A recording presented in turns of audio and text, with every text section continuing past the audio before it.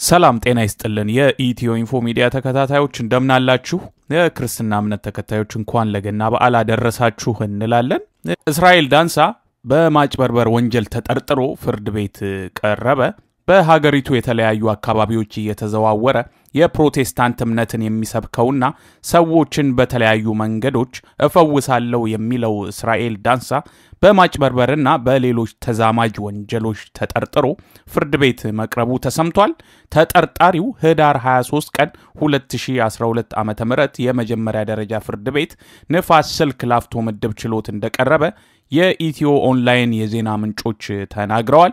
በችሎቱ ላይ የፖሊስ ከጠየቀው የ14 ቀን ምርመራ ጊዜ ውስጥ ፍርድ ቤቱ የ12 ቀን ጊዜ ቀጠሮ በመፍቀድ እስከዛው ተጠርጣሪው ማረፊያ ቤት እንዲቆይ መወሰኑን ለማወቅ ተችሏል። እስራኤል ዳንሳ በተለያዩ ወንጀሎች ተጠርጥሮ መታሰሩ ተሰምቷል። ታህሳስ 23 ቀን 2012 ዓመተ ምህረት በተለያዩ ወንጀሎች ተጠርጥረው ፍርድ ቤት የቀረቡት እስራኤል ዳንሳ የነፋስ ስልክ ላፍቶ ምድብ ችሎት አንደኛ ደረጃ ፍርድ ቤት ክሳቸውን በማረፊያ ቤት ሆነው እንዲከታተሉ በመወሰኑ ነው የታሰረው። አቃቤ ሕግ የ14 ቀን የምርመራ ጊዜ ቀጠሮ የጠየቀ ሲሆን ፍርድ ቤቱ ግን 12 ቀን ይበቃል ብሎ 12 ቀን ፈቅዷል እና በዛም ደረጃ ነው እንግዲህ ወደ እስር ቤት ሊገባ የቻለው። እስራኤል ዳንሳ በተከታዮቹ ዘንድ እንደ ፈዋሽ የሚታይ ሲሆን በተለያዩ የማጭበርበር ወንጀሎች ተጠርጥሮ ነው የመታሰሩ የተሰማው። ይህ ዜና በዚህ ቀን መሰማቱ ትንሽ ለየት የሚያደርገው ይመስላል። አንዳንድ ጊዜ በእግዚአብሔር ስም እየጠሩ ተአምራት ላይ ብቻ አተኩረው የሚሰሩ እነዚህ በየዘመኑ ላይ ያሉ በእግዚአብሔር ስም የሚያጭበረብሩ ሰዎች መጨረሻቸው በትክክል ሁኔታው ከተገመተና ሁኔታቸው በትክክል ከታየ እና መንግስትም ትክክለኛ አይነት ክትትል ካደረገ የሚሰሩት ማጭበርበርና የወንጀል ስራዎች የማጋለጥ ነገሩ ነው መቀጠል ያለበት። ይህንን ስራ እንግዲህ በተለይ ከሌላው ጊዜ በተለየ ሁኔታ ገፍተው ይዘው እየገፉት ያሉት ሚዲያዎች አሉ። በተለይ የኔታ ቲዩብ ተጠቃሽ ነው። በአሁን በቅርቡ ከምትከታተሉ ካላችሁ ወይ የኔታ ቲዩብን መታዩ ካላችሁ በተለያዩ ሰዎች የነዚህ ሐሰተኛ ነብዮች እና አገልጋዮች ምን ያህል ያጭበረበሩ ቤት ማጭበርበር ያልዳኑ ሰዎችን ድነዋል። እንግዲህ እስከ ሞት ድረስ የሚያደርስ ውሸት እየዋሹ ገንዘብ እየዘረፉ እና የተለያዩ ነገሮች ያደረጉ እንደሆነ እየተጋለጡ እየወጡ ያለበት ወቅት ነው። እሱን ተከትሎ እንግዲህ ይህ መሆኑ የሚገርም ነው። እነሱን የኔታ ቲዩብ ትልቅ ስራ ነው የሰሩት። አሁን ሃይማኖትንና አጭበርባሪን መለየት መቻል አለብን። እንግዲህ እንደዚህ አይነት ነገሮች የሚሰሩት በመንግስት ስም ለምሳሌ ህዝብን አገለግላለሁ ብሎ የሚሰርቅ በሙስና ይከሰሳል፣ ይታሰራል። እንደዛ እንደማለት ነው። እነዚህም በሃይማኖት ስም ገብተው የሃይማኖቱን ስራ ሳይሆን የሌብነት ራሳቸውን ብቻ የማበልጸግ ስራ የሚሰሩ ሰዎች ሲሆኑ ከሃይማኖቱ ጋር የሚያገናኛቸው ነገር የለም። ይሄንን የሚገርመው ብዙዎች ፕሮቴስታንት እምነት ተከታዮች የሚስማሙበት ጉዳይ ነው።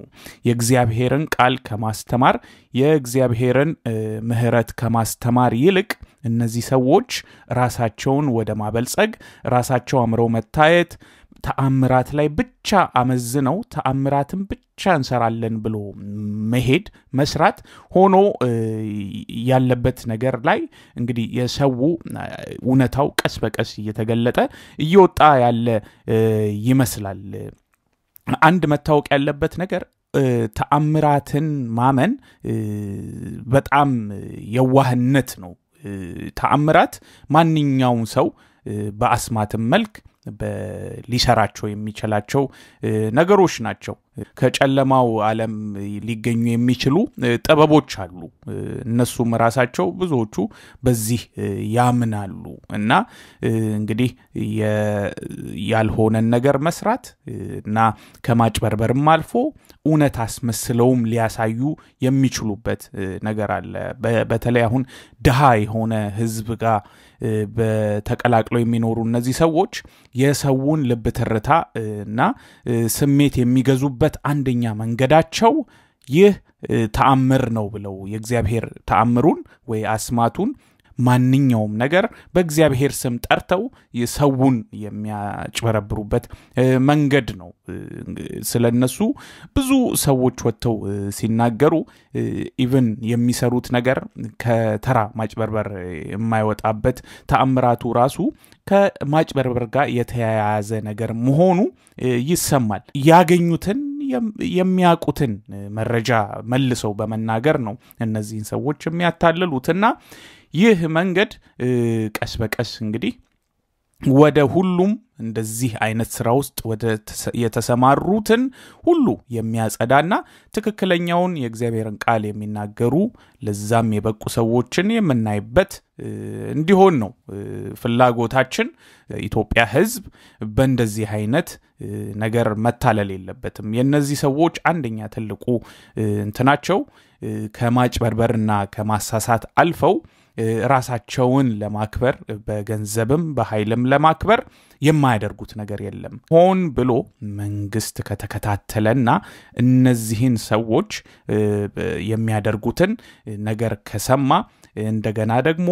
በእነዚህ ሰዎች ጥቃት ደርሶብኛል በእነዚህ ሰዎች መታለል ደርሶብኛል ብሎ የሚወጣውን ሰው ድምጽ ካዳመጡ ምስክርነት ከሰሙ ለመንግስትም ለፖሊስ አካላትም ህግን ለሚያስከብሩ አካላት ቀላል መንገድ ነው የሚሆነው አሁን እየተጣራ ትክክለኛውን ሃይማኖቱን ብቻ የእግዚአብሔርን ቃል የሚያስተምሩ ብቻ የሚታይበት ጊዜ እንዲሆን እንመኛለን በተረፈ ሁሉ ጊዜ እንደምንለው ይህ የሃይማኖት ላይ ያነጣጠረ ጥላቻ ወይ አንድን ሃይማኖት ዝቅ የማድረግ አካሄድ አይደለም የሚታይን ማጭበርበር የሚታይን ውሸት የማጋለጥ ነገር ብቻ ነው ሁሉ ጊዜ እንደሚባለው እነዚህ ሰዎች በእምነቱ ተከታዮች ዘንድ ራሱ በፕሮቴስታንት እምነት ተከታዮች ራሱ የማይወደዱ ብዙዎቹ እንደሚያጭበረብሩ የሚያቋቸው ወጥተው የተናገሩባቸው ስለሆኑ ይህ ነገር በትክክለኛው መንገድ ስለተካሄደና ስለሄደም እንግዲህ ደስተኞች ነን ከዚህ በላይ ደግሞ የተለያዩ መረጃዎች ካሉ እነሱን ይዘን ለመቅረብ እንሞክራለን በተረፈ ለጊዜው ያለን መረጃ ይህ ነው በድጋሚ መልካም የገና በዓል ለሁላችሁም እንመኛለን በእያላችሁበት በጥሩ መንፈስ ታከብሩ ዘንድ እንመኛለን ሰላም ሁኑ EthioInfo Media የተለያዩ ማህበራዊ ፖለቲካዊና ወቅታዊ ጉዳዮችን ያዘጋጀ ወደ እናንተ ያደርሳል ሰብስክራይብ ኮሜንት ሼር በማድረግ ቤተሰቡን እናመሰግናለን